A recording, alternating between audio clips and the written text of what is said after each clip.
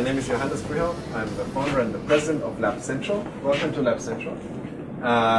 This is a place where we build new startups in life sciences or in biotech. So if you think of an academic professor who has a great idea and they want to maybe build a new drug, then they now can come here. They don't have to build and outfit their own laboratory. They don't have to get their own permits. We also have a staff that operates the facility. They sit right here. You can show them very quickly. And that is a concept that has been very successful in the past. Boston, Cambridge, of course, is an area where there are many great scientists and innovators and who really need this type of space. Traditionally, they would need to raise millions of dollars from investors or venture capitalists and buy space or rent space and paint it and have it refurbished and build a lab, buy the equipment, get all the permits, and before you know it, you've spent millions of dollars and lost half a year of your company's lifetime. So that's what we mitigate. And now, in fact, people can come in here. They find a fully furnished laboratory. We have millions of dollars of lab equipment deployed here that they can all use. We train the scientists. We teach them about safety in the labs and so forth.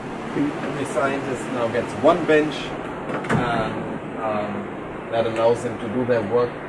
There's also a lot of support space available, additional equipment, microscopes, centrifuges, PCR machines, sequencing instrumentation. As you see, we currently have 27 companies in this space.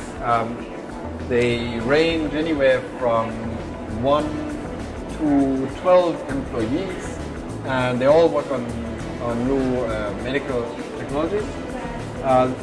There's different choices of space available, either in the open lab or in private labs like these that you see here, and they all come fully equipped and fully furnished. This is our sponsor wall.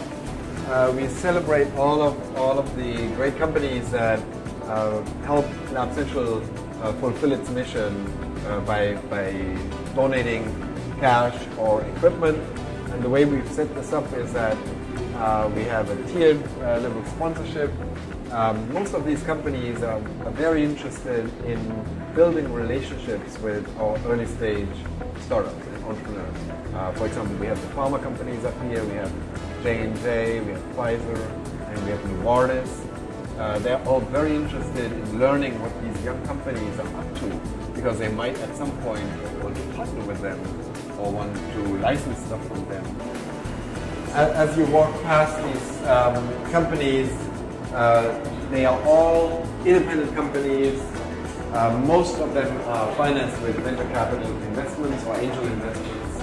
Many of them have very experienced teams, but there are some first-timer teams as well. First-time entrepreneurs right out of their PhD, starting a company, so very exciting. And so one of the important aspects of why this is so valuable for them is that they not only find a facility that allows them to get started right away, but also they find a network of other people. So here we come into our cafe area, a place where people gather during the day. We have good coffee on tap, we have free snacks and yogurts and ice cream and things to bring people out of their laboratory so that they can now meet others and hopefully strike up a conversation, get to know another person, and maybe come up with a new idea, come up with a new collaboration. We've actually had a number of cases where this has led to people now interacting and finding out, oh, we could actually do something together, and coming up with a new idea for a project. This is our playroom. It's the office, I think, the former office that Edwin H had. And we use it for informal meetings. We use it for simple breaks. We use it for smaller seminars, like a demonstration from one of our sponsors, Agilent, currently going on. They have a 3-day seminar going on. Maybe you've seen them when you came in. And we have a little display over there that we wanted to take a look at. So we don't have a plaque yet, but there's going to be some text explaining what this is. very nice. We actually have a few old photos that we found of Dr. Lam standing outside the building.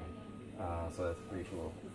Then, of course, next to it is the 1900s telephone that we got from one of my co-founders. They had, like, his grand uncle had this in the barn in Iowa somewhere, and we put it because in this building also the telephone was invented or co-invented. They made the first long-distance phone call from this building. Very inspiring history of innovation. Now, of course, we hope that some of our startups will continue that tradition of inventing great new things in this building.